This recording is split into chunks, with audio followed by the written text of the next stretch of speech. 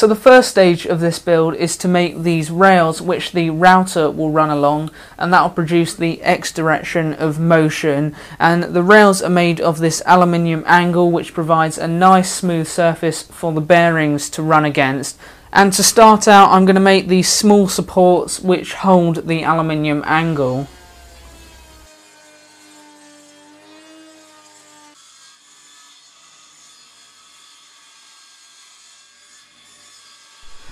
And now I'm using glue and screws to attach those supports to two MDF risers which I cut.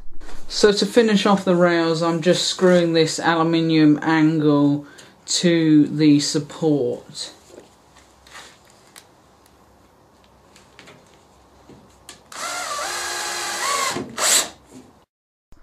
So with the rails done now, I'm attaching them to the base, and I've already gone ahead and done that to the first one. To attach the rails, I'm going to be using a combination of dowels which will be held in dry and screws. I'm not actually gluing these together just in case I want to take them apart at some point. Although I happen to be screwing in from the underside in this instance, I do think that this would be a good opportunity to use pocket hole screws if you have them. And finally, to provide some support for the rails, I'm placing a few spacers along the length of the rails. Now, depending on the length of these spacers, small adjustments can actually be made to how tight the fit is between the router and the rails. Now, next up I have to make the carriage, and this time instead of using a chamfer bit at the router table, I'm actually using the table saw. So to allow the carriage to run along the rails, I'm using bearings like you can see here, and they sort of ride along like that. Now I've still got to do the other side, and that means tapping into another piece of aluminium angle. So I'm going to head over to the drill press first and drill out the holes to attach the bearings.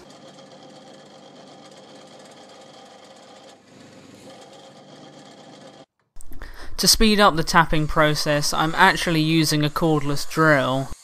One thing I've also just done is to drill in at an angle to provide a bit of clearance for the bolts which attach the bearings on.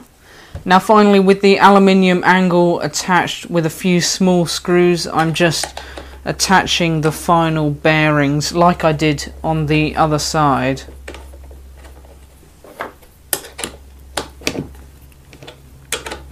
It just simply slides. So to continue work on the carriage, what I'm going to work on next is what I suppose you could call the Y direction of travel. Now to do that, I'm actually going to use these keyboard draw slides, which a lot of folks seem to use for the linear motion on a slot mortiser, so these should work fairly well. So the first step, like I've done on this one, is to remove the brackets which are welded on. To do that, I'm just going to drill through the welds over at the drill press.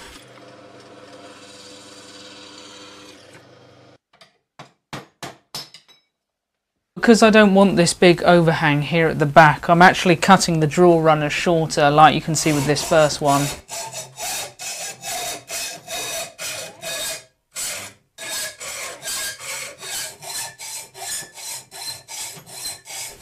So to help me with alignment of these draw slides, I've actually put together this little jig which references off the side of the carriage and helps me to position the two draw slides. And I actually got this idea from Matthias Wandel, so thanks to him.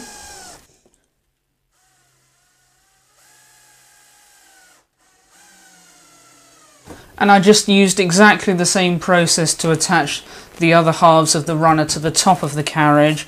And so now if I flip this round, I should be able to slot it on.